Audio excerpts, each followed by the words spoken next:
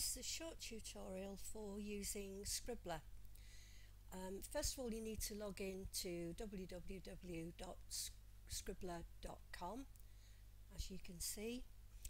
I already have an account, so I'm going to log in. If you don't have an account, then you can select the Create Account option from the top right hand corner of the screen. So I'm going to log in to my account.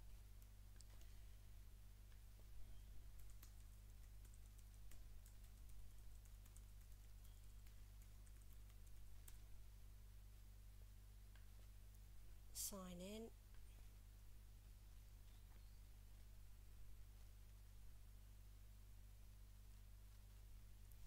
Okay, so once I've signed in to Scribblar, you can see that on the left hand side I have a list of rooms I've already created, or I can create a new Scribblar room.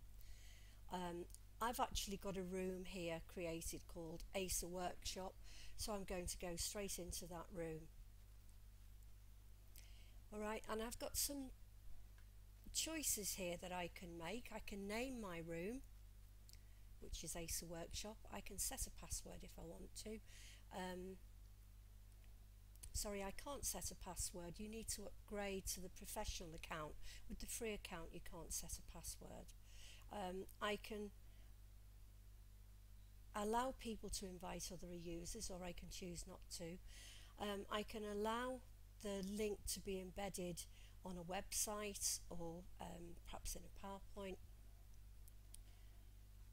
And I've set it so I can actually set my guests to become moderators if I want them to.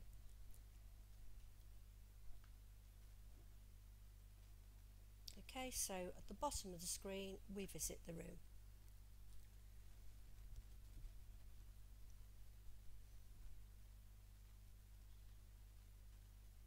I just wait for my room to load.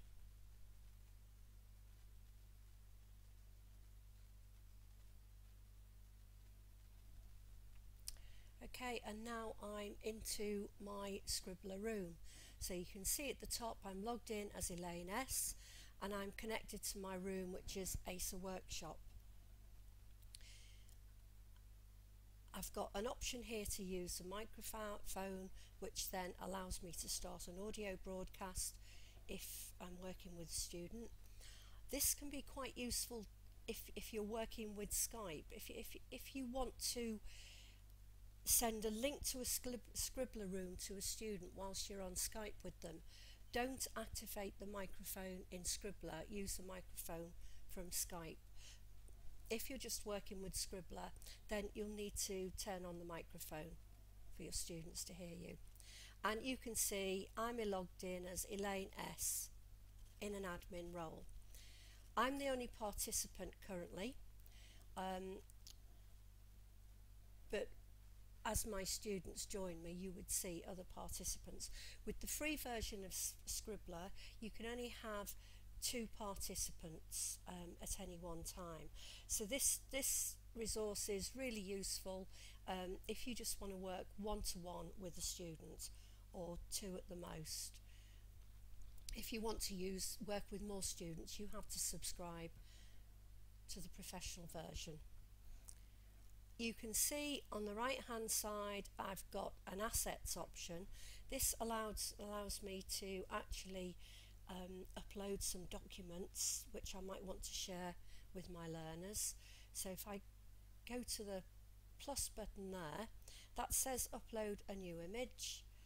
Then we've got add a website snapshot, a Flickr image. If I click on the upload a new image option, you can see that you have a range of file types. So it's not actually a picture as such, an image as we would know it.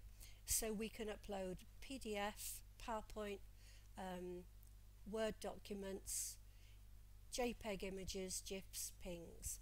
And you would do this in the usual way, in that you would browse your own computer to select a file to upload. I go back to the participant screen. You have some options along the top here, so you can cut, copy, paste elements of the screen. You can undo or redo, and you can delete. You've got options to flip shapes.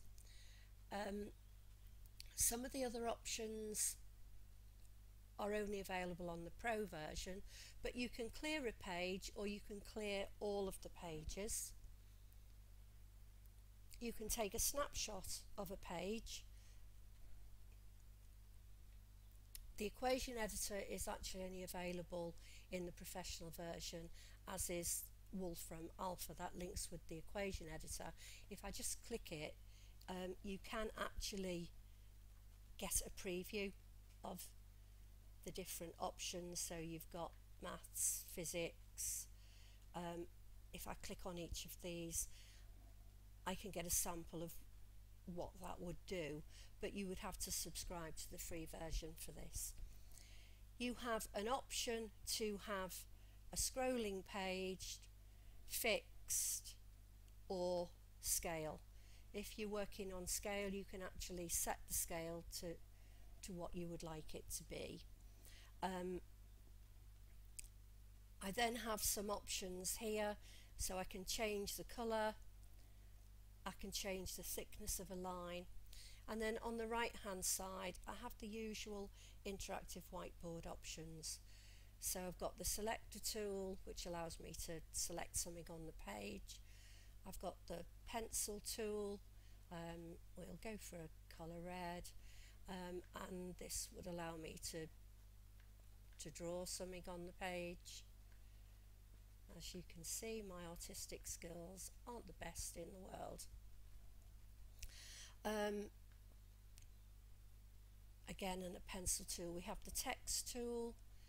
So if I click on the text tool, I can select a font size.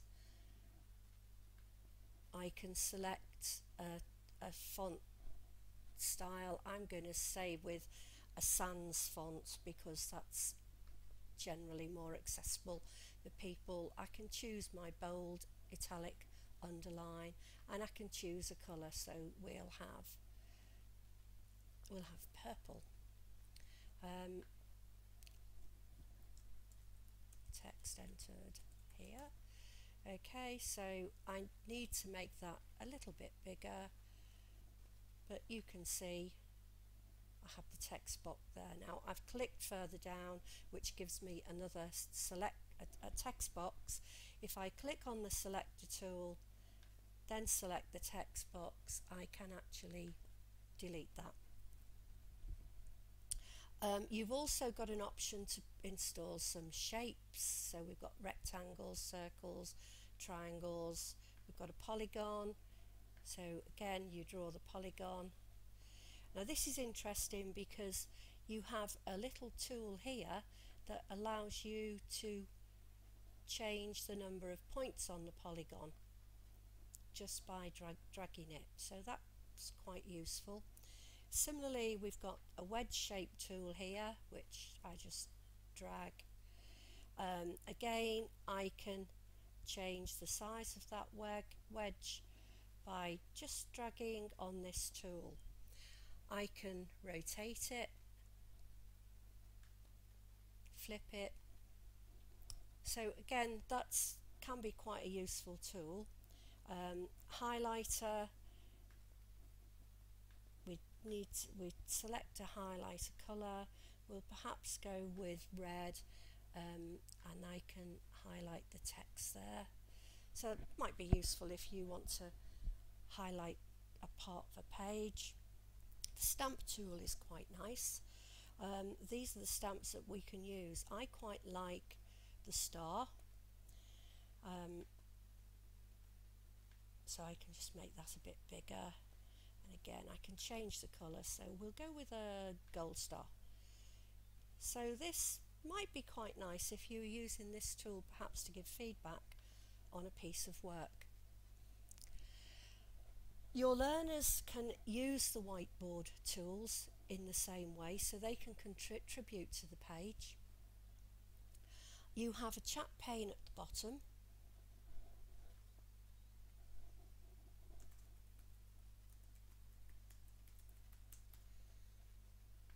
So you can send that message to students, or students can communicate with you via the chat pane. You can also send a link to the Scribblar page through Skype. I'm not sure if we can see the bottom of the page. Just let me see. Yeah, I perhaps should have there we go. You can see there we've got page 1 of 1. If I want to put a new page in, I just click on the arrow there, and I've now got a clear page with no information on it. So I'll go on to the text tool. This is, and we'll just maybe make that a little bit bigger. Okay, and we'll make it bold and italic, and we'll change the colour. Right, so if you want to get rid of that extra box, just click on the selector tool and the delete tool at the top. If I want to clear this page, I can click on clear page, confirmation required, yes.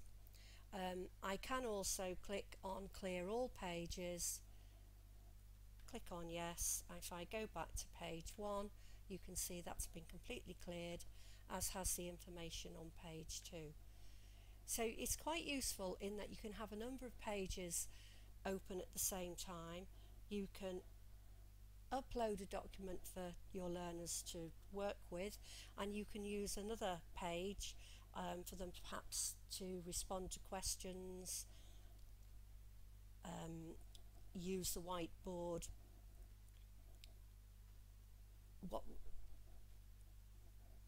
whatever you really want to include there. So that's Scribblar really. The only thing I didn't show you was that initially when you open a new room, you have the option to invite people.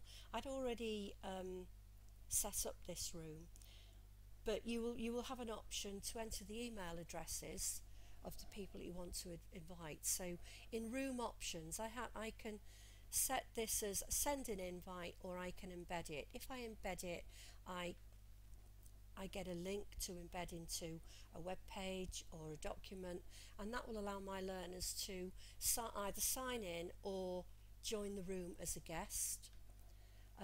If I send an invite, then I put my name in and my email and the emails of the people that I want to invite.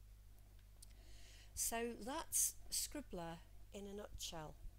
A very useful tool, worth just spending a bit of time on your own, playing with the tools so you're familiar with it. And just remember, if you want to use it with Skype, switch off the microphone within Scribblar, but it works perfectly well in Skype, and you could use the room option, embed the room and send that link through the Skype chat pane to your students, and then work collaboratively on the whiteboard.